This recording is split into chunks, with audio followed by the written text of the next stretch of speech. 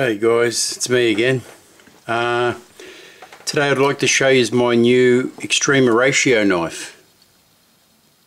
This knife is made in Italy, which almost guarantees that it's high quality. I have no idea how you pronounce the name of that, so I'm not going to even attempt it. That's it there, that's the model. And it comes in this enormous box, which is surprising because it's a folding knife. And it comes opened in this very peeling sheath. I really like this. It's just so unusual and just a completely different approach.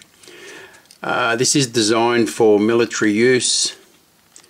It's got MOLLE attachments on the back if you wanted to put that on a backpack or a chest rig or something. It also has this sort of rubberized I don't know what you'd call that, harness or whatever to hold the knife in, but that's not even necessary because built in here somewhere it is magnetized. There are magnets built in and it locks the blade in very securely. You can feel it grip as soon as it gets to there, and also the kydex is well molded, so that holds it in. As I said, just a strange knife. I've never come across a knife like this, folding knife like this one. It's I don't know what sort of steel it is, I've forgotten right now, but not really important. It's got a strange sort of a tanto tip on the end, modified tanto. It is double-edged right on about the last inch there, and it did come razor sharp out of the box. It's a flipper, but it's not spring assisted, and it's not even particularly smooth to open. You can open it with the flipping mechanism, but you do need to give a little bit of a wrist flick with that. Solidly built, and I just think it's extremely high quality. I have got two other Extrema Ratio knives. I have got a video up of them if you wanted to check them out. As I mentioned, it is made in Italy,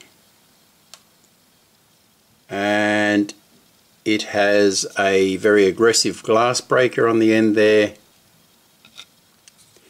It also has a cutting tool here.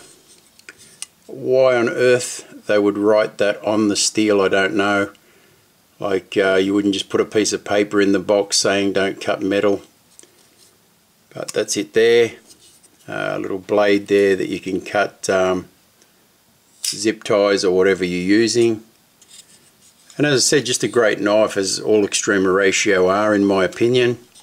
It also has a locking mechanism here that's unusual, and you just slide that little semi-disc up and put it in the lock position. Really like this knife, pleased with it. Just the fact that it's so unusual and I've never come across anything like it before. So yeah, that's that. The other thing I have bought recently is this little Hinderer pen. It's very small if you compare it with a normal sized tack pen. It's sort of a little bit over half the size, 2/3 of the size. I guess that's the downside. The upside to that is that it does have the Fisher Space Pen refill in it, so that's pressurized and allows you to write under all sorts of harsh conditions. It's got a decent glass breaker, skull breaker, whatever you want to call that, and it's done in digital camo. That's all I've got, except for a little bit of footage that I'm going to roll in of the Boker Jim Wagner reality-based blade that I'm holding in the photo on the main page of my YouTube channel. So I'll roll that in now. Thanks for watching, guys, and take care. Bye bye. Yeah, okay, so I had some questions about the knife that I'm holding in my hand on the front page of my YouTube channel, and someone wanted to see it. So that's the one there that I'm holding in the photo, and it's a Boker Jim Wagner reality-based blade. Chisel grind, 440C, stainless.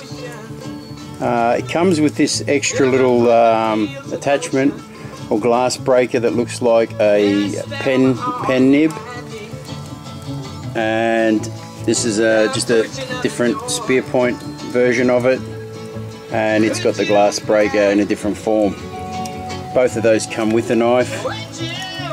And then there's the fixed blade version of it, which has this little trigger to exit the sheath. And as you can see, it's a lot bigger blade, mostly serrated, chisel grind again, and a bloodline carved into the blade there, or machined into the blade I should say. 440C stainless. I think these are made in Germany, but don't quote me. Certainly it's a German company. Glass breaker again. And this is a big heavy knife. I love this knife.